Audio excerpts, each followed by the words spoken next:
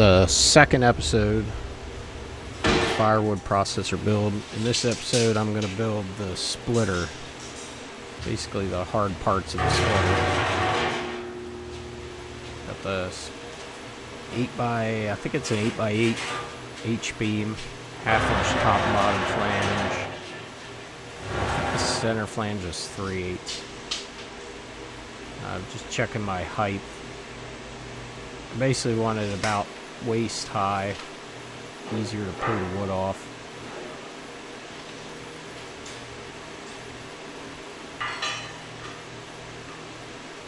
Made my pusher plate, sled plate, carriage, I'm not sure what you call it, 11 by 11. Gives me an 1.5 inch overhang on both sides of the beam.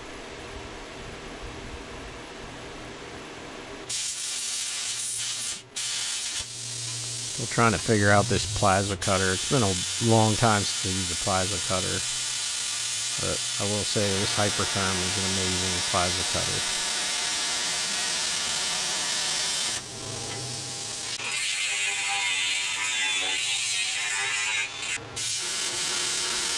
Now the piece I'm cutting off, this plate, this narrower piece will be one of the pieces that goes in around the bottom part of the beam. I'm cutting the other one here.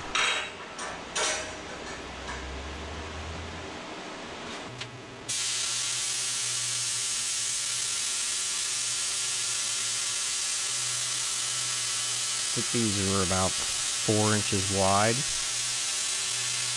I don't remember exactly.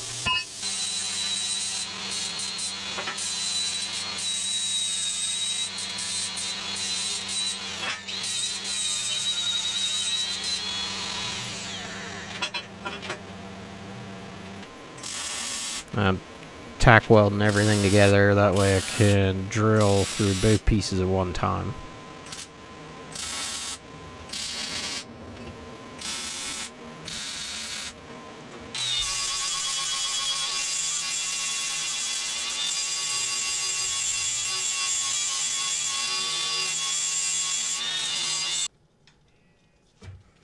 I'm just setting it up on my mill.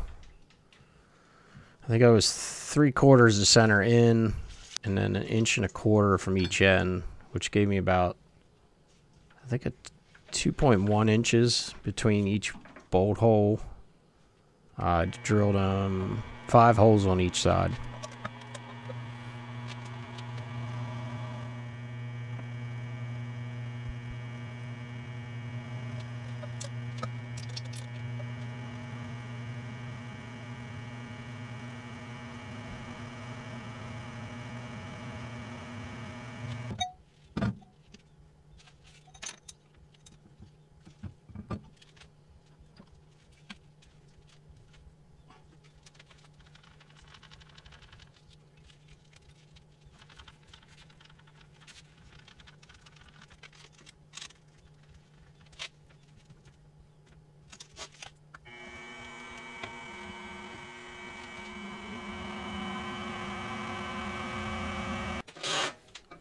Just deburring the hole with a countersink.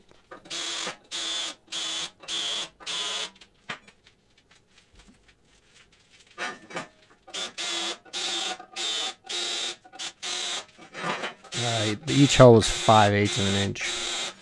I'm using 5/8 shouldered fine thread bolts to hold the plate together.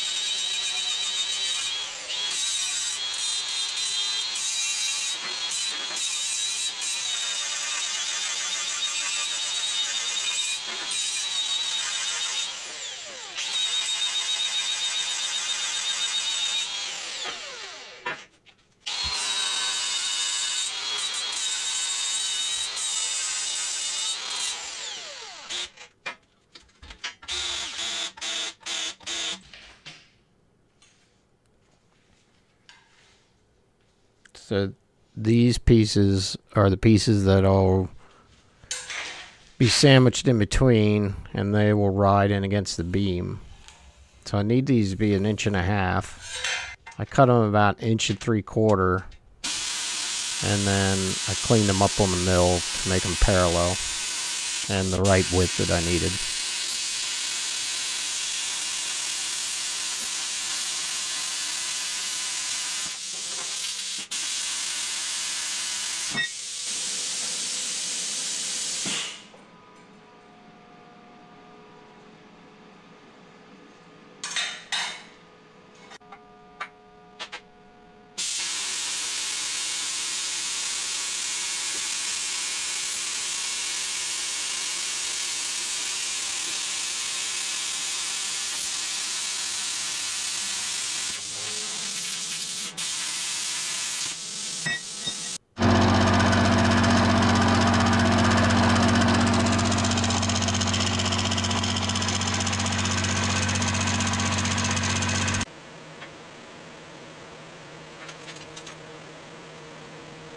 Now I need to tack these on so I can drill the holes through those. Maybe I should have done through all 3 at one time. I'm not sure if it was really worth it. This wasn't that big of a deal to set this up, especially since I was at the 2.1 inches between each hole. Once I had the first hole set up, it was pretty easy. Just reset my DRO and moved each hole. You could probably just as easily do this on a drill press as I am on a mill. Actually, a drill press might even be easier. This mill is way underpowered. It's really hard to spin a drill bit real slow without bogging the machine down real far.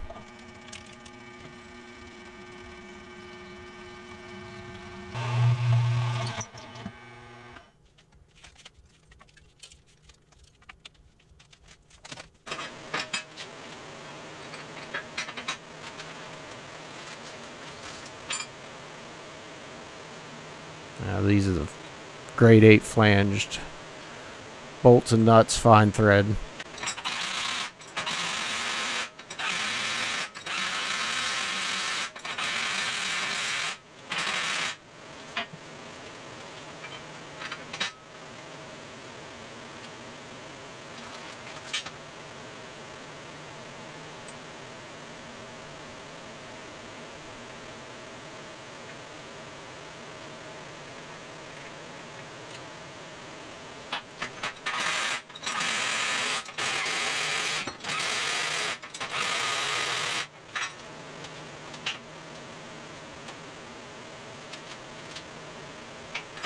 So my top flange being 1/2 inch and this sheet metal being 1/2 inch, I figure I was going to run into some issues. So here I'm just figuring out how much more thickness I'll have to add to be able to still move the sled and not have a whole lot of play in it.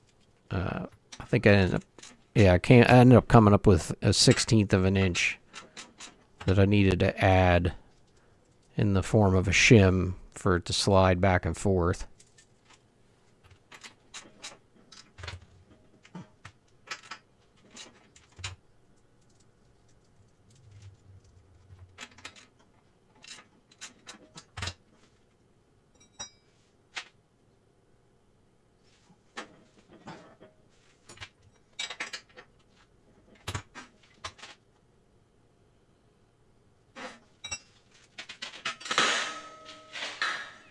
This is also when I discovered the beam had a crown to it in the middle. I guess by the way it was formed, I'm not really sure.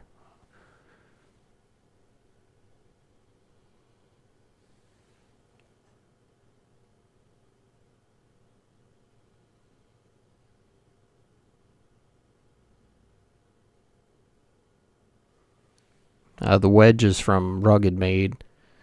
It's 16 inches overall, and then has 10-inch knife edge on it, 1 inch thick. So I'm basically just marking it out to cut it out to go inside the beam.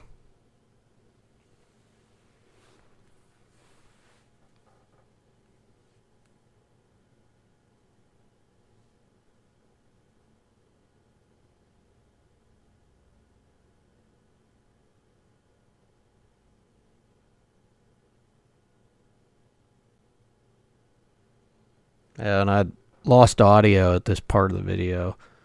Something happened with the camera where it wasn't picking up audio for a little bit.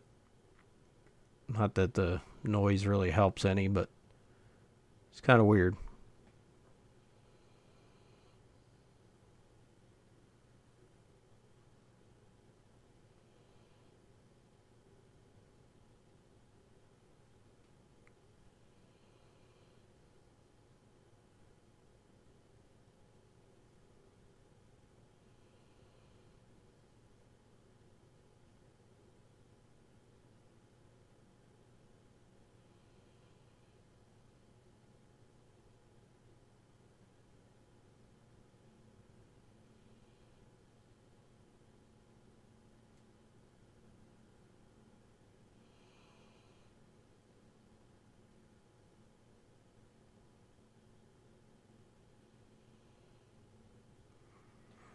I did make a big mistake here. I put the wedge in, lined everything up, squared it all up. Never cleaned where I cut that out.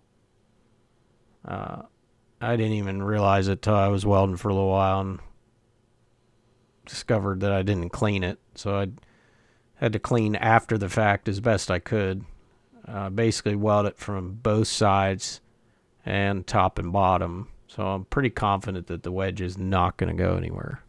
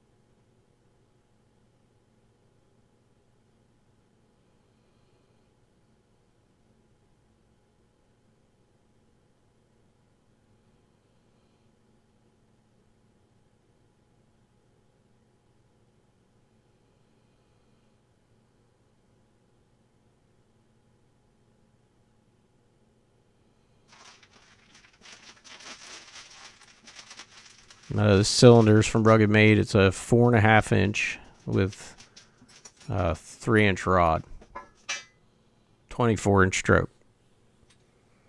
I cut all my wood at 22 inches. Just that's what works out best for me and my boiler.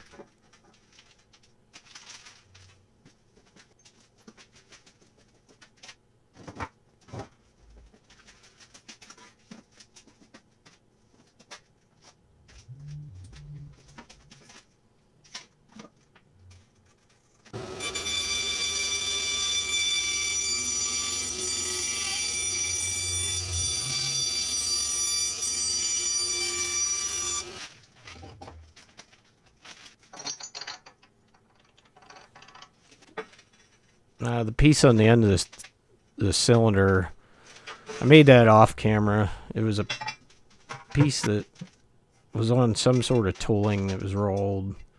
I had to bore it out on the lathe. There was a piece cut out of the one part of it, so I had to weld a piece in and reshape that. It was just basically thick enough. It's about the only thing I could find that would work.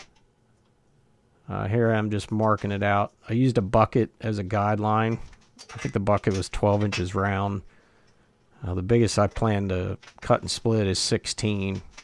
So I just wanted to get an idea of a V trough that the wood will fall into that wouldn't be too small or too big for whatever I was going to cut. I might run into issues with smaller pieces of wood, but we'll see. It'll be to the trial and error.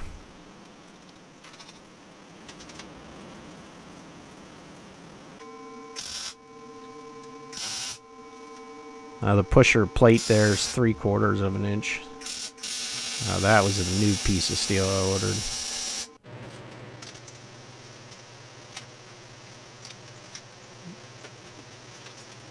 This piece that I'm measuring and marking out, I don't know what that was from. It was just a piece of scrap.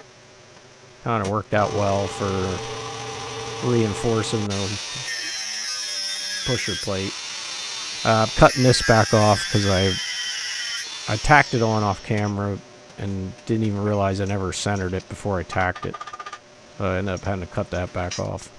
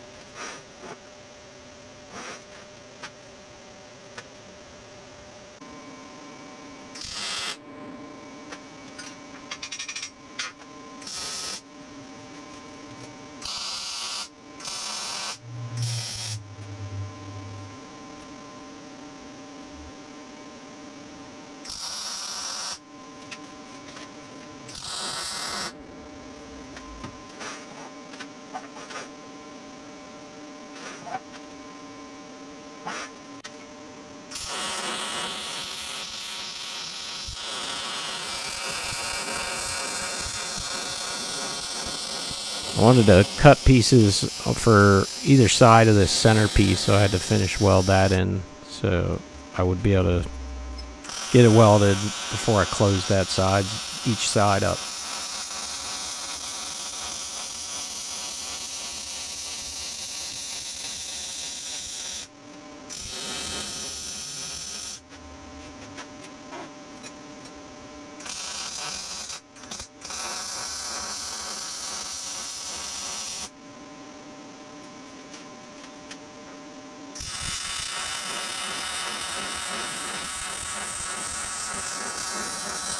Before I should have welded anything on this bottom, I should have tightened those bolts up on the pusher plate so that it would have pulled it tight down to the beam. It's going to end up coming back to bite me. This here, I'm just cutting those little side pieces on either side of that center. There they are tacked in.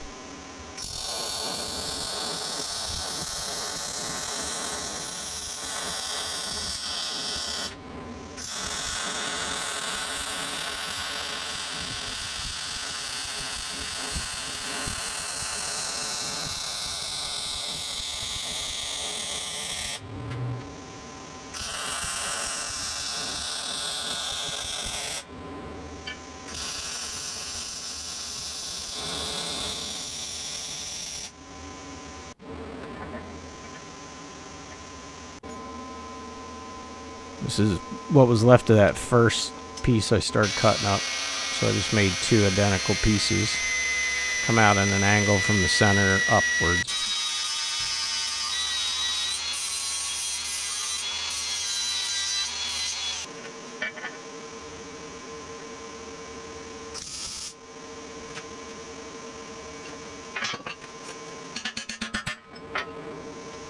Now the bottom wasn't sitting quite flat, so I'm taking this back off and trying again.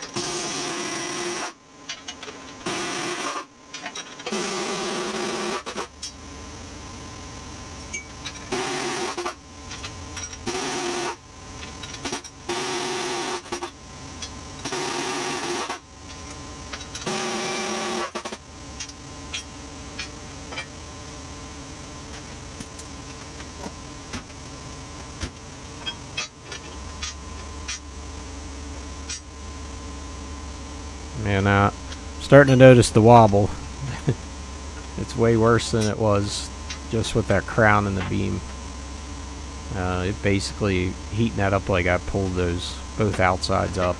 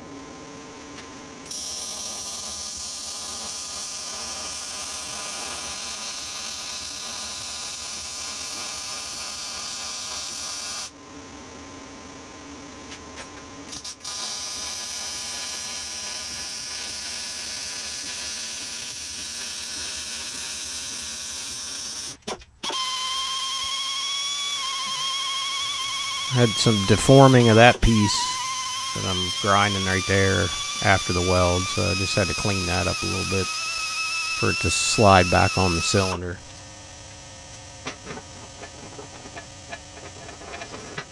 So the end of the cylinder is, I think it was 2.37 inches. When I bored that piece out, I bored it to 2.4 inches. Because I wanted as tight a fit as possible so there was no real play there or twisting or anything like that.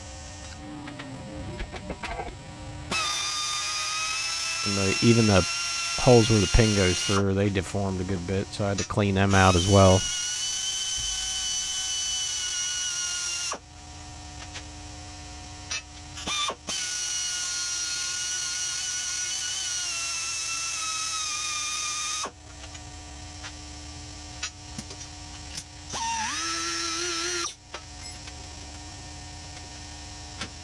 And I got the burr bit out, so I need safety glasses definitely for that thing. There's pretty wicked hot chunks of metal out.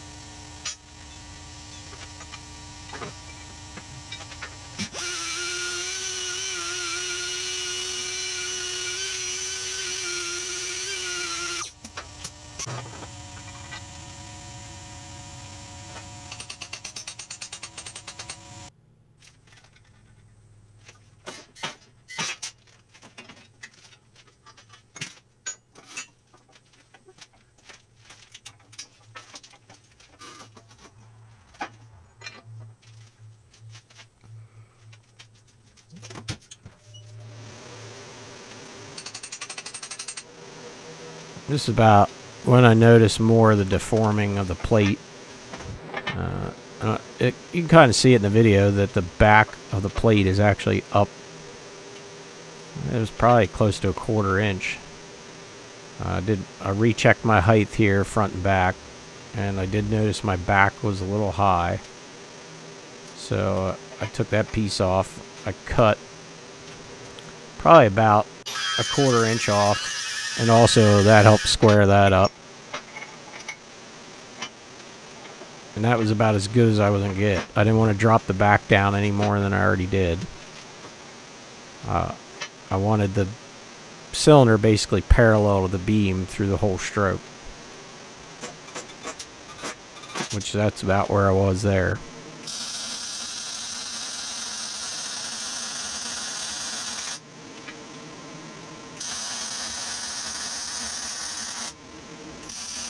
I made a mistake here. I switched my gas bottle. And I'm just used to my gas bottles, if they're argon, being brown. And that bottle was actually an argon, even though it was blue.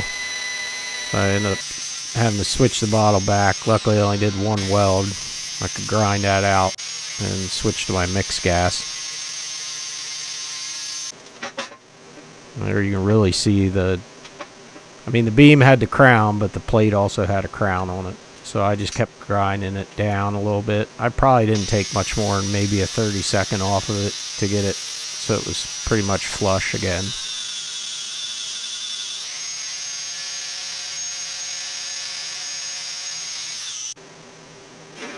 Still had the rock, though, because of the crown in the beam. But nothing I could really do about that. I mean, I guess I could try to grind the beam down to make it smooth, but I don't think it would be worth all the effort it would take to do that.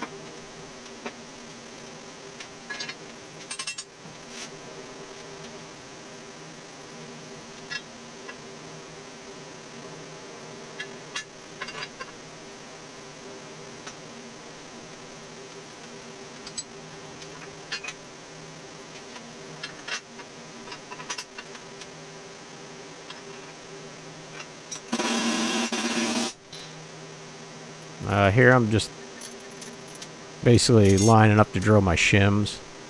The shim was just it was a piece of 1.5 inch, 1/16 aluminum.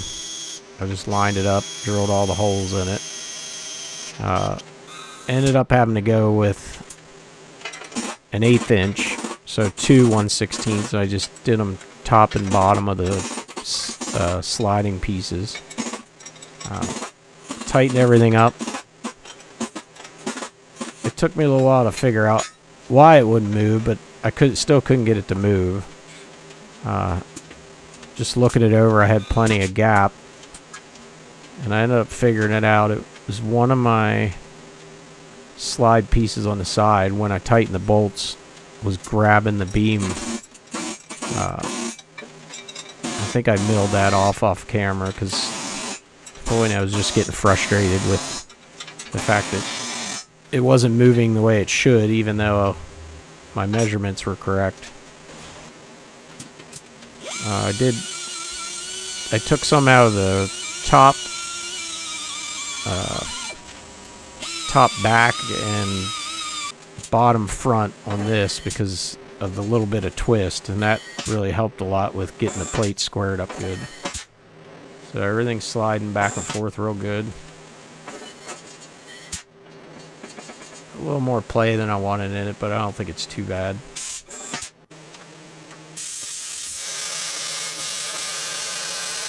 I'm just cutting off the excess of the beam.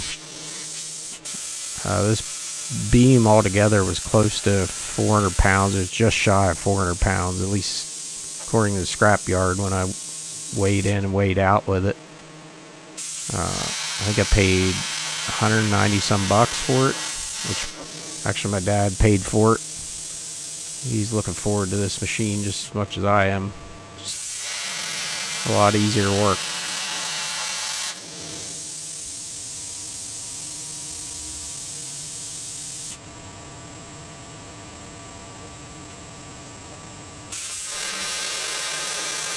I was actually really hoping when I got this beam that all said and done,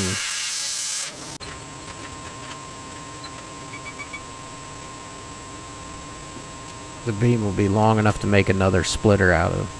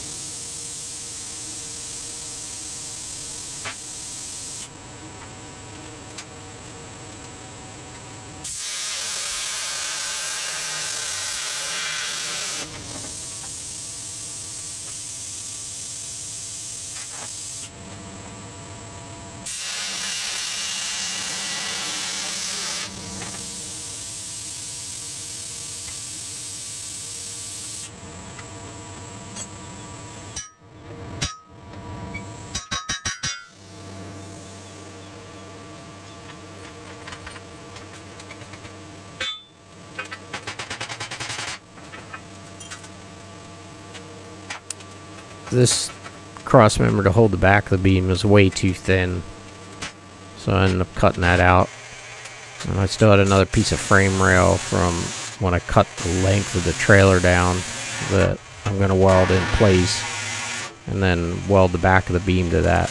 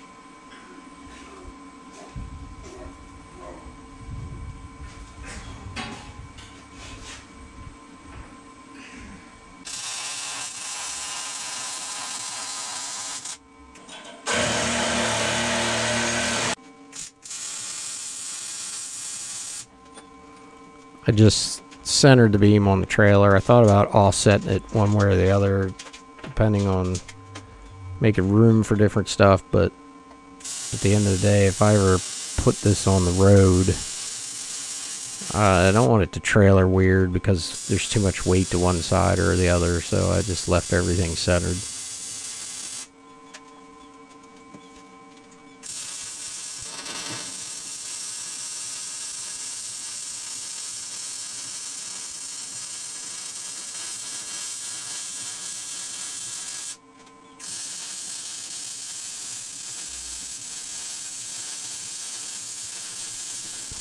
That's the end of this video.